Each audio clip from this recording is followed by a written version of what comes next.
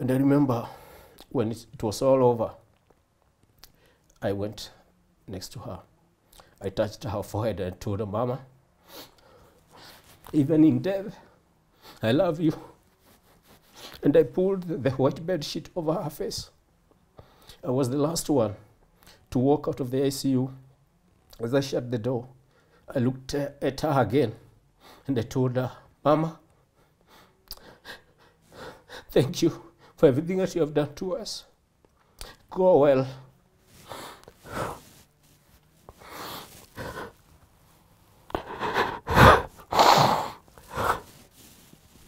Being in the Scouts, I had access to a cleaning closet under the stairs. It was so tiny, it's like 4 feet by 5. That became my hostel. From Monday to Friday, I'll talk nicely to the head cook. Hizo siku alikuwa anaitwa Onyi. Then if kama kuna chakula imebaki, ananiwekea jioni. Whenever you're seeking opportunities abroad, make sure you leave your pride here in Kenya. Because out there, things are totally different. The systems are totally different. And actually, most of the things people consider to be like awkward jobs or odd jobs, they give you the flexibility to do other things, and also people make so much money from them rather than being employed in an office being paid monthly.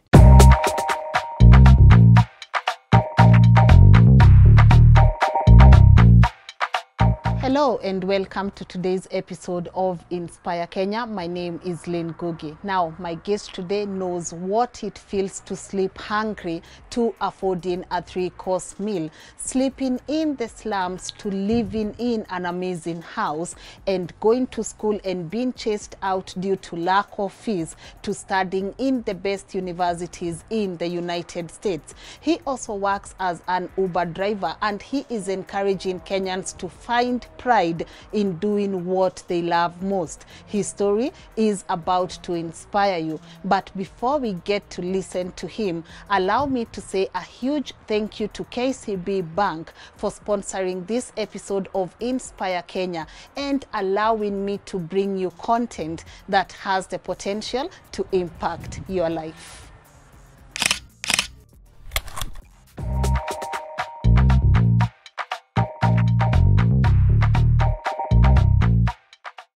Hello, my name is Anthony Alex Irungu, and my principle in life is to do great things in small ways, to enlighten, equip, and empower others for the glory of God. Yeah.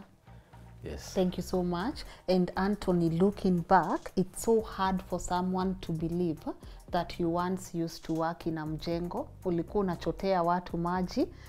To be where you are right now, your story is super inspirational. So Ibu, take us through your story. Thank you so much, Lina. I remember a long time ago, I was born at Kiambu General Hospital, raised in the village, in Mothidi village. Then we came to Kariobangi South, where I started schooling at Kariobangi South Primary School. Then my parents' situation wasn't that good, and so we moved to Dandora. Then from there, we went to Kiambu town, and I continued schooling at the Church Primary School. Then along the way, my dad just decided to abandon us, and my mom was left to struggle. And she was selling a kiosk, selling vegetables and all that, but also it wasn't doing good, and she sought employment in coffee farms around Kiambu. And most of the times, especially on weekends, Saturdays, we'd go pick coffee together. And once in a while, she would get sick and she would get admitted at Kiambu General Hospital. And during such times, I would miss school, go to the coffee farms, pick around 20 debes or 20-liter containers, 5 of them, get paid, do the shopping, go home, help my brothers to shower, then I'll prepare dinner, then go to the hospital and see my mom. And it continued like that, and the situation at the school wasn't that good either. Most of the times I'll be sent home for lack of simple things like books and pencils. And I remember one teacher, Teacher Margaret, would come looking for me. And it's like, Anthony, Rudi Shule, I'll buy you the textbooks. God bless her soul. I understand that she passed away many years ago. The situation got worse, and my mom decided to try her luck in Nairobi. So me and my second born brother, we were taken to the village in Mudhithi, and my mom moved to Moroto slums, which is next to country bus station. And in the village, life was equally hard. There was no space for me because I was a big boy then, and so I got this chicken house. I converted into my cube, as we say, and it was so tiny that it's only the bed which could fit there. So we were there, and my cousins, my grandpa was working in Nairobi as a watchman. My grandma was taking care of a relative's farm in the Rift Valley. So we were raising ourselves. Here we are, children, raising ourselves. Sometimes my mom would send something, but sometimes she wouldn't. Such times we would just go foraging in the farm, looking for anything to eat, like anything like a potato which was forgotten, and a potato, anything, mangoes, anything would survive like that. Back in Nairobi, I remember one time I came to visit with my grandma, and I found my dad had reappeared in Moroto. Your dad now? Yeah. And so I was like, okay, I'm here to stay for the school holidays. Then the dad was like, no, you're not staying. You have to go back to Shago. And so I didn't want my mom to be beaten, because I understand my dad used to beat my mom. He was violent. He was a violent man. So I was like, okay, I knew where to find my grandma Gikomba, so I followed her. I know where I can find her. Then my mom came later and was like, Anthony, you understand the situation. You have to go back home. So my dad never accepted me. And I understand that he died in the 1990s, towards around 98. And I made peace with that fact that he rejected me. And even right now, I'm at peace with that.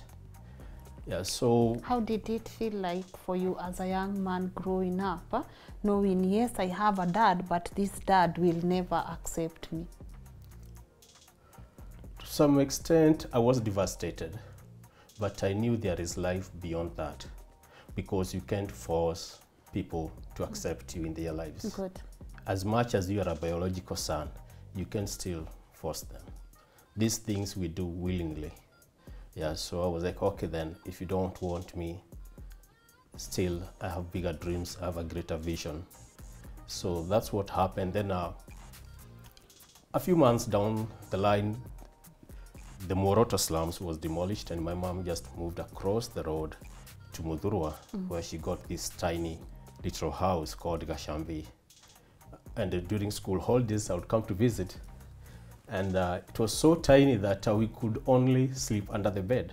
Then my mom, the house help, and my sister, who was just a few months old, they would share the bed. Your house was tiny? Like a 7 feet by 4. So you guys used to sleep under the bed? Under the bed. So kuna watu juu ya kitanda, alafu kuna wengine chini? Yes. Kwa floor chini? We the 3 boys. Yes. Chini ya bed. Yeah. And so my mom, usiku akitoka kama anaenda to the bathroom, she would be very careful not to step on our heads. Wow. Yeah. I still remember, even if today we go to that place, I can show you that tiny house. Then from the back in the village, I was able to clear my primary school. And I remember very well the day I sat for my last paper, I had packed everything. I was so tired of the life there. Here we are, sometimes I would just go hungry, and you're going to school. Nobody, even the teacher, wants to understand your situation. It's okay. And after I sat for my last paper, I didn't even wait for lunch. I was on my way to Nairobi, to my mom's place. By then, she had moved to Mweki in Kasarani. That's 92. Then 93, by then she was hawking clothes and all that. She had a stall at Muthurwa Market around there, and also at Uhuru Market near Aquinas High School. And so the following year, that's 96, I started schooling there at Aquinas High School. And my mom was struggling so much to pay for my school fees and even to provide for my fare. Most of the times, nilikuwa tunafukuzwa shule. I'll just go home, then wait for a few weeks, I go back to school with nothing except a note from my mom. Is like okay, allow my kid, I'll pay on this date. And I continued like that. Then came Form 4. Form 4, I was appointed senior prefect because of my leadership capabilities. And the same year, that's 96, it was very rough for my mom because her business wasn't doing good. She couldn't even afford the bus fare, so I decided to stay at school. This is a day school, but even there were other students, so I joined them. And being in the Scouts, I had access to a cleaning closet under the stairs. It was so tiny, it's like 4 feet by 5. That became my hostel. From Monday to Friday, I'll talk nicely to the head cook. Hizo siku alikuwa anaitwa Onyi. Then if kama kuna chakula imebaki, ananiwekea jioni. On Friday evening, I go home so that I can do laundry. Then on Saturday, naenda Kware kutafuta vibarua. I'll just go there, work the whole day and get around 150 shillings. Juko Kasarani, we have a lot of stone quarries. I cleared high school. 97, I wanted to go to the university, but my mom couldn't afford anything. So I started a green grocery kiosk selling vegetables. And I remember walking from Weki to Githurai at around 5 in the morning. You're just walking through the bush. Sometimes you would hear people screaming, people being robbed, people being stabbed. But unaendelea tu because you can't go back home. You have no choice. Whatever happens, at least you tried. And then I come back home around 6:30. I'm back home and kutembea.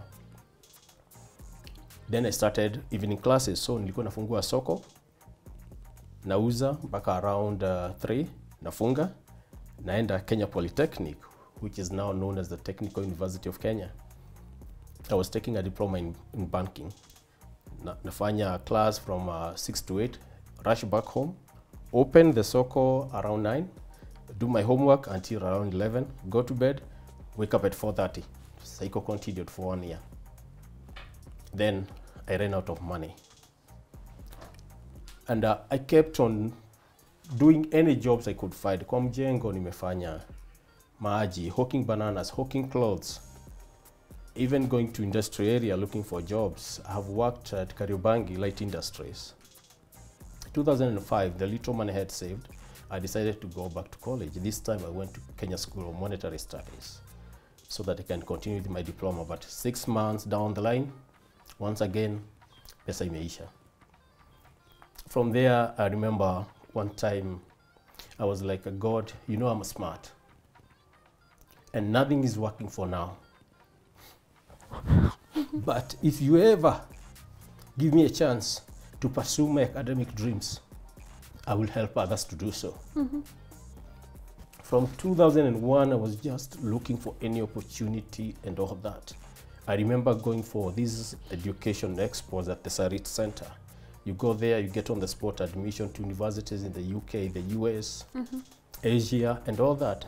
But then unaambiwa, let a 10% deposit, we give you the I-20. The I-20 is a document just to enable you to travel as a student. By then, pengine hata niko na 20 bob fare. So, I wouldn't give up. I did it over and over again. I didn't give up. That time still I was very active in church. I was playing the keyboard, and I was getting around 250 shillings every Sunday. Then it was increased to around 500, and that kept me going.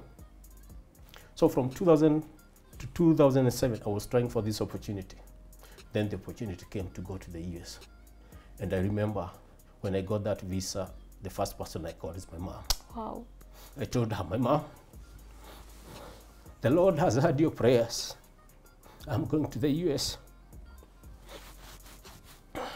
Then on 18 September 2008, I went to the US. I went to Pittsburgh. I was hosted by family friends. October, I started working right away. I was working in a senior living facility. This is whereby the old people go for retirement, and some of them, either they are too old, they are weak, or they have some medical conditions, so they need 24-hour care. And I started right away. 2009, the little I had saved, I started college at the Community College of Allegheny County. I was pursuing my associate degree in business management. Nikafanya up to around 2011. At the same time, my sister had stayed home for almost 4 years after kumaliza high school. Hakukuwa na pesa. I remember the promise I made to God that I will help others achieve their academic dreams. So you started with your sister? Yes, I started paying for her fees at Kenyatta University. She was pursuing her law degree. But from there, then I saw, let me move her to a private one. So I moved her to Catholic University of East Africa. And she continued. After I was done with my 2-year degree at the community college, I started my bachelor's in business administration at the University of Maryland University College. 2014, I graduated with honors. My sister graduated with honors. And so we held a joint graduation party. Beautiful. And we invited all the people.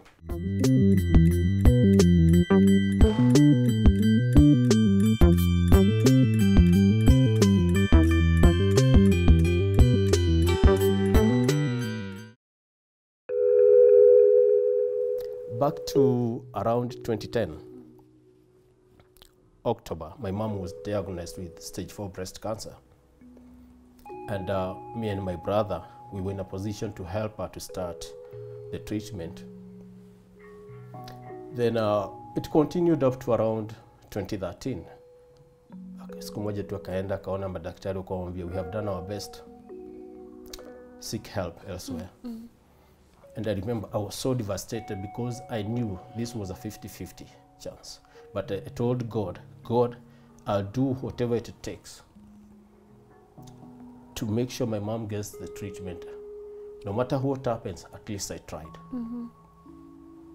So I approached one of the hospitals there in Pittsburgh. It's called, it's part of the University of Pittsburgh Medical Center. And the doctor was like, yes, your mom needs to come here. My mom went, she got a visa and came. But that is now around September there. Around the same, towards the end of September, her situation worsened. I remember we were in the house, we woke up. We found our mom walking up and down the house. She wasn't speaking, she was just staring at us. So we rushed her to the hospital and they told her there was an infection which was spreading very fast. That night, she was taken to the ICU and I decided to spend the night there. I was still doing my bachelor's degree. And I remember I was doing my homework around 1 a.m. and she woke up. And she told me, Anthony, you're still doing your homework. Mind you, I was so afraid to sleep. There was enough space for me to sleep. Even the nurses had given me a pillow. They had given me some blankets. But I was afraid that if I sleep, your eyes. I might wake up and find her dead. So I couldn't. So kama tunafanya assignments, akaamka akaniambia, Anthony, you people, if it comes to the worst, you should let me go. Because already we had told her earlier on that if the treatment still goes through, she might be left with permanent disabilities and should be put up in a nursing home. Then point number 2, make sure Faith, that's my sister, finishes her education. Number 3, I see that you love education, and may the Lord enable you to go as far as your heart desires. The last one, by that time alikuwa nafanya renovations my grandma's house. Kanambia, Anthony, make sure the renovations are finished. And I told her, yes ma'am, I'll do that.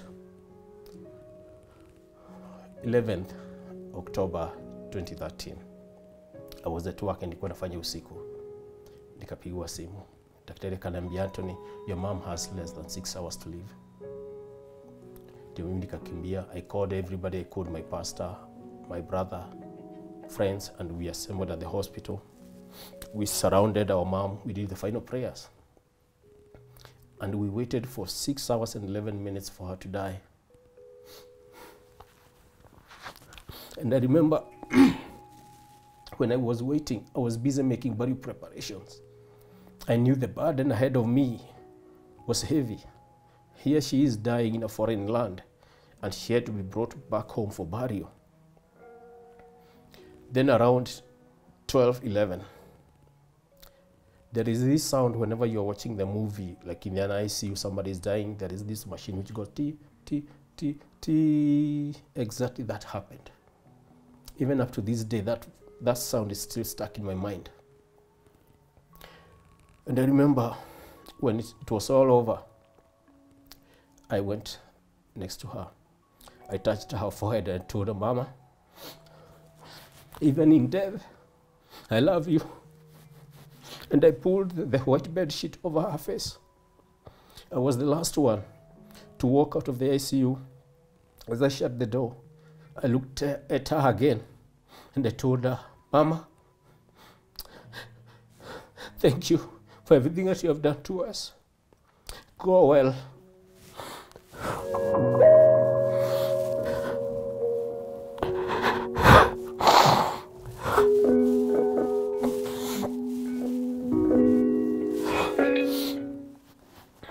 From there we went to the funeral home was taking over and all that. A lot of paperwork was involved. We had the Kenyan embassy in Washington, D.C. They had some documents they were supposed to supply. We had that local funeral home. We had another one in Delaware, which does international shipping of human remains. And we had the receiving funeral home here in Kenya, which was the KKU funeral home. And then there were the flight to bring her back. A lot was going on. But by then we had formed a group called Pamoja Foundation. And in that group, we provide financial services we provide finances for members to enable them to travel back home to bury their loved ones. And currently I'm the CEO and the chairman of the board. So we were able to raise the amount quickly, and we were able to bring Mom home. I remember I went to the JKIA airport, and rather than going to the international arrivals where people go to receive their loved ones coming back, I went to the cargo center. And there was my mom in a wooden shipping box.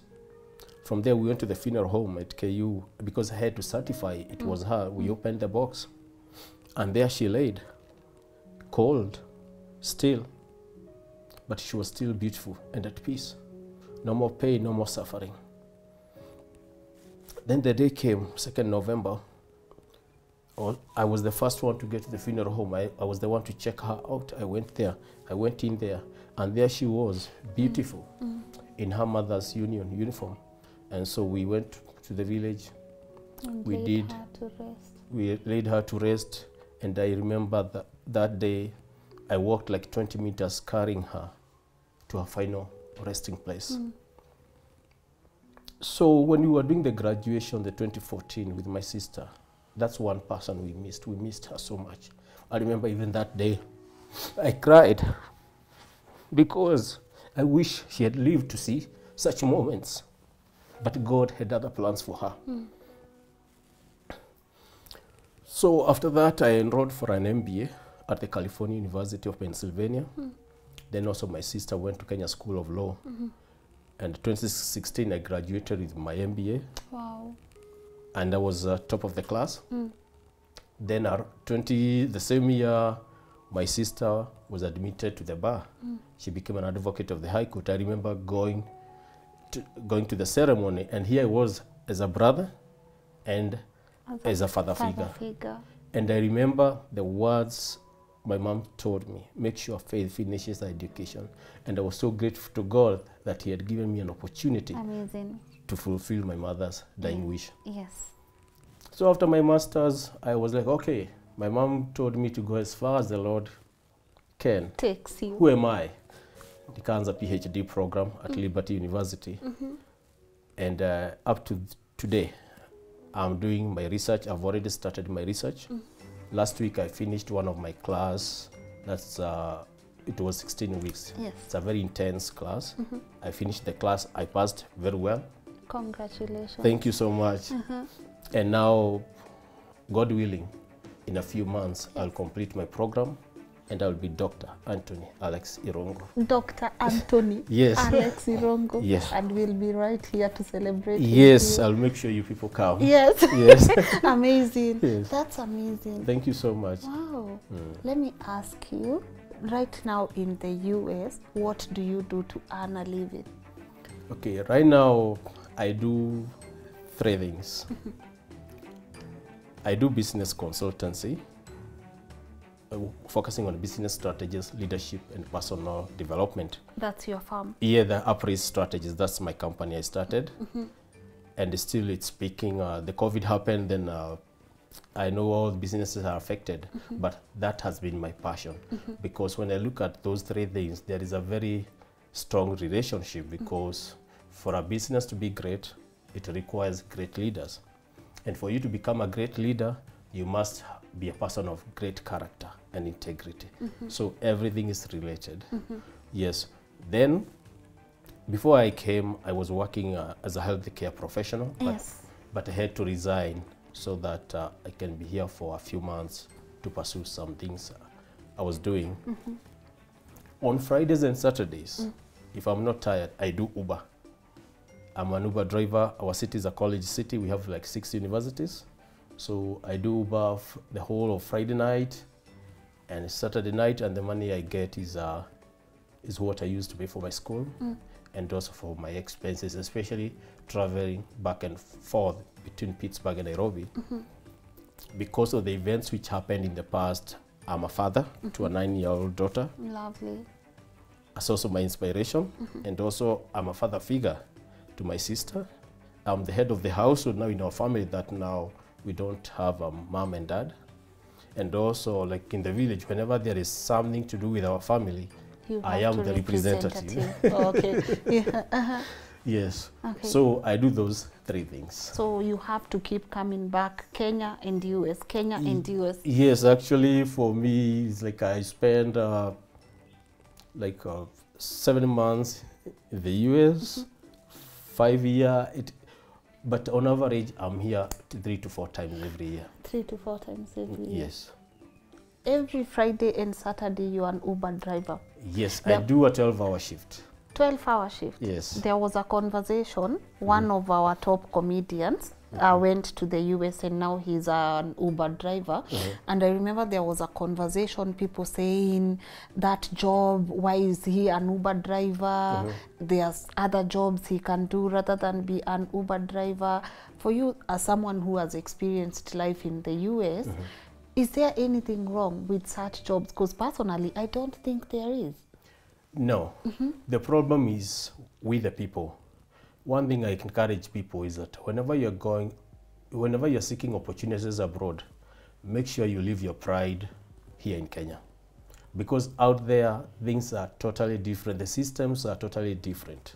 And actually, most of the things people consider to be like awkward jobs or odd jobs, they give you the flexibility to do other things, and also people make so much money from them rather than being employed in an office being paid monthly. Because such jobs, like working in the healthcare, being an Uber, you're like earning every hour. Yeah, so there's nothing wrong like with that. For me, because I wanted the flexibility to move back and forth between Nairobi and Pittsburgh. An office job is not good for me because an office job, I'll be paid per month, and every year I'm entitled to 2 or 3 weeks leave. That one can't work for me because I need to be here like every year, at least a minimum of 4 months. Yes, that's why I do what we call odd jobs.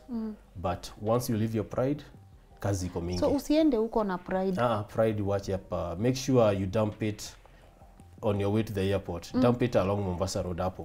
Uiache hapo. Utakuja uichukue. It doesn't matter. You can be a senior manager here, but when you come there, the only job you can find kazi ya kufagia. Yeah, because the system there is built on trust. It's not about your qualifications. Yeah, it's a trust. Okay. And they trust you. And they trust you. Yeah. Okay. Well, as a Kenyan who is able to live in both worlds, you've been to the US and you are here in Kenya. What is it that we Kenyans are doing wrong when we go out that limits us from saving and investing? So you see someone has been in the US for like 2 decades or 20 years, but when they come back home, they have nothing to show for it. What are we doing wrong? Thank you. One thing I think is we lack goal or we lack purpose in life. Because before you do something, you must have what do you want to achieve? Why am I doing this? Where do I want to be? Then after that, all those questions, we should be able to do that. Like for me, I knew I'm going to the US for school.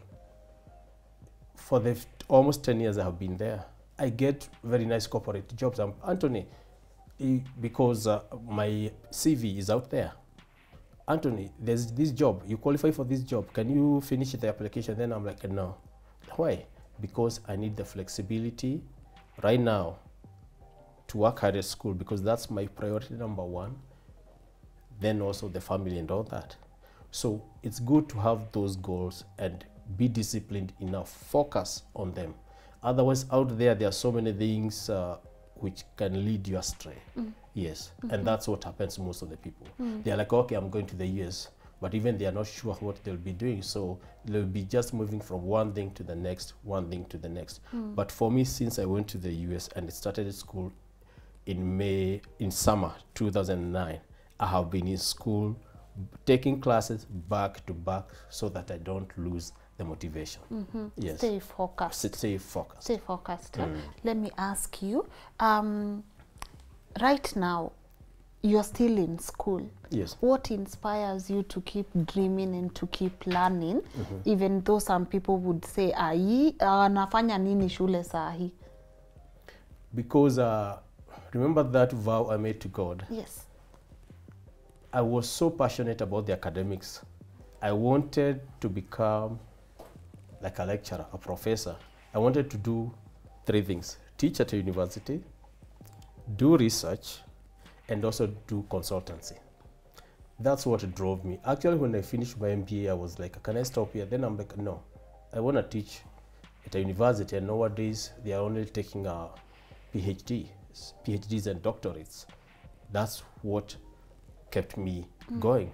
Then another thing, as I said, I was smart, but I couldn't get the opportunity. So when the opportunity came, nikachukua tu yote, all the way to the end. Yes.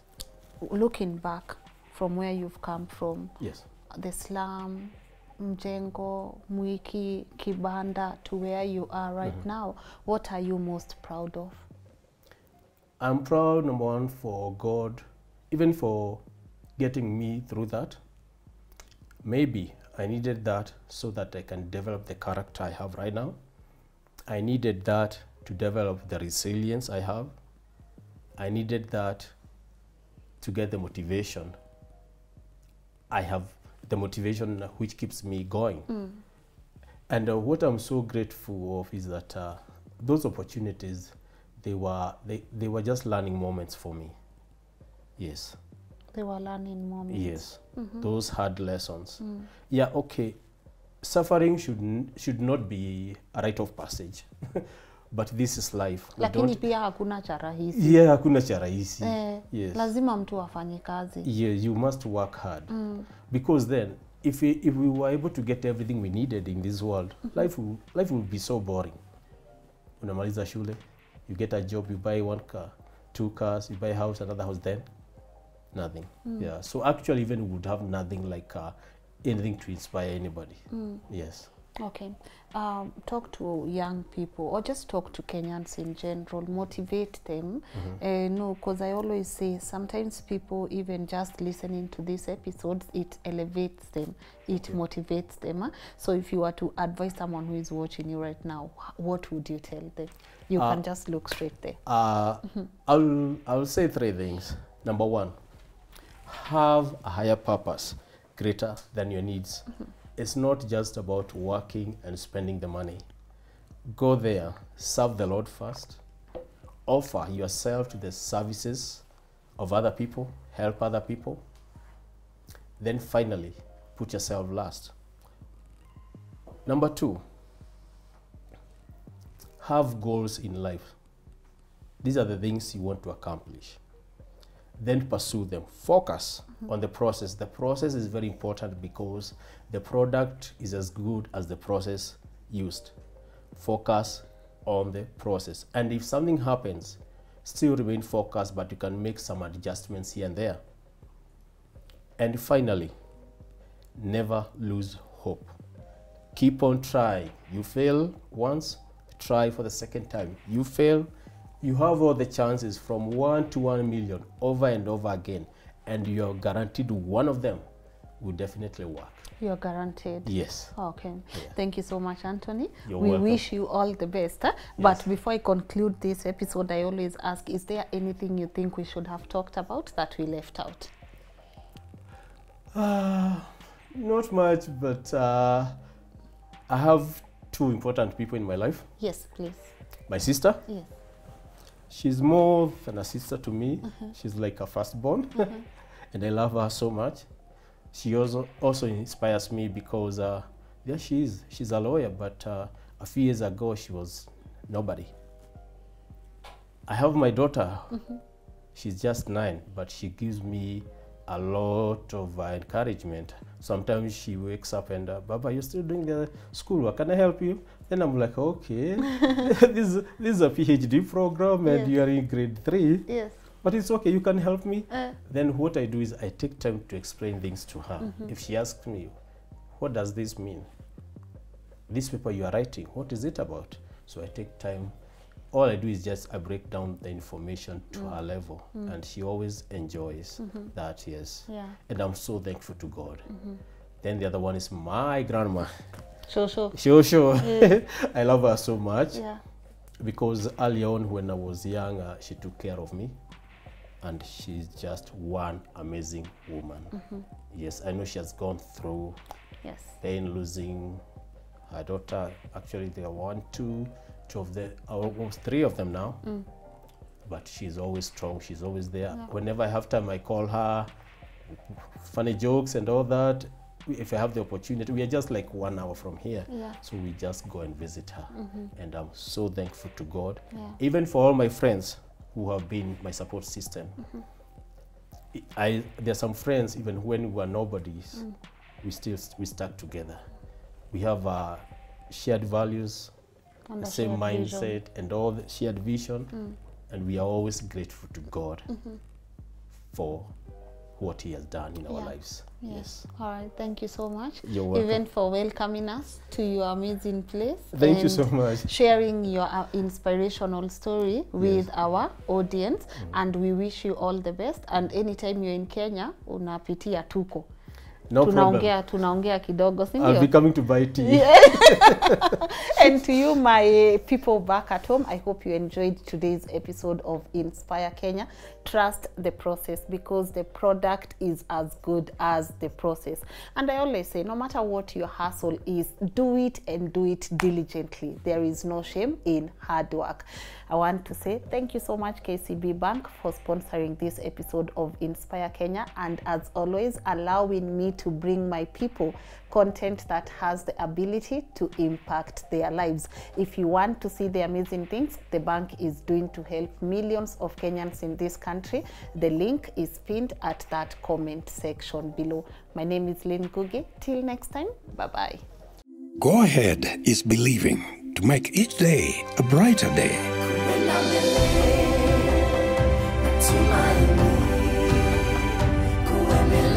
The confidence to create opportunity.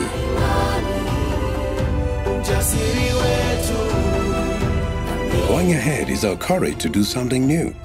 To go ahead. Now, that is the Kenyan spirit.